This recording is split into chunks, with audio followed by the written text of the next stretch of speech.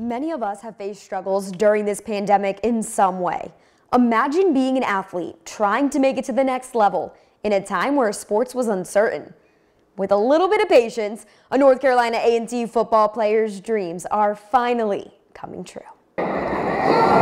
Remember this, NC A&T beating Alcorn State in the Celebration Bowl a season ago. It was the final game as an Aggie for defensive lineman Justin Cates. Pro Day was the first thing on my mind. Then we got invited to the HBCU Combine, the first ever. So I was excited. And then everything just went down. The pandemic canceled both of those opportunities.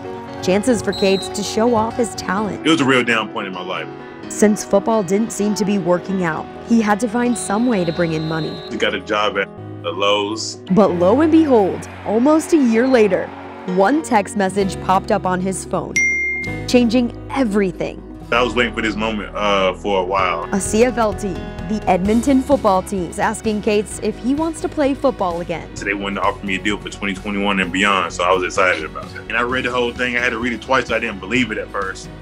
And as soon as they sent the contract over, I signed it immediately. I didn't play no games. A big relief to know the work he's been putting in since he was 5 years old is now paying off.